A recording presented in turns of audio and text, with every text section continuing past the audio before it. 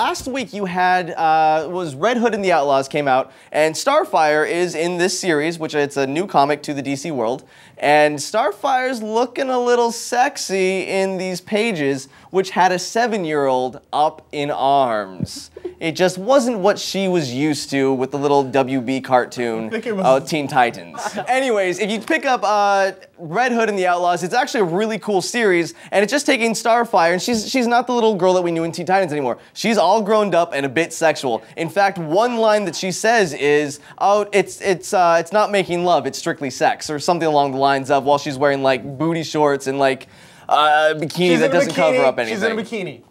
Yes, sure. I got this book. But the 7-year-old was like, hey, this isn't the superhero that I once knew. She's not really doing anything. She's just kind of standing there. For me, I'm like, hey, so they're appealing to the male audience. They are still an audience. It's okay to still appeal. People like sex. Sex does sale. I'm not trying to be like a... Sales apply. It's the accent.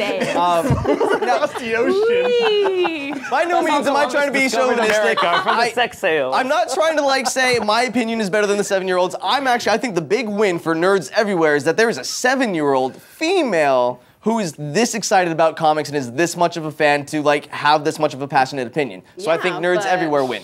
I don't know. Well, just to counter that, this 7-year-old might be turned off from comic books now if these are the female role models she's seeing. She doesn't like Starfire in this. That's not her favorite hero anymore. So if they're trying to get more female readers and maybe get them young, this isn't what they should be doing. Well, just saying. Got some attention from the live audience. At the same time, like, look at the IRL situation where you had Britney Spears that appealed to a much younger audience, and then she growed up too and got a little bit sexual, and parents are like, what? And then got arrested. A few times. A couple times. So, She classy. Starfire's heading down a dangerous road. Gonna marry a backup dancer. 2 kids. Oh. I hope it's me. But I thought it was really interesting just to see like this fan base this strong about it. There are 2 sides to the coin. I don't think everyone should jump up in arms just because a 7-year-old decided to help her mom with an article. I don't think everyone's jumping up in arms. This might cause for a rating system to happen in comic books. There is a rating system though. Okay. About Twitter. Snap! What did DC say on Twitter? This might call for a more apparent, because in films it's rated R. You see it. In video games it has a clear rating system. This might call for a clear rating system. This is a reboot. Why the parent bought the 7-year-old this book? Who knows? Because they couldn't buy it on their Kindle Fire.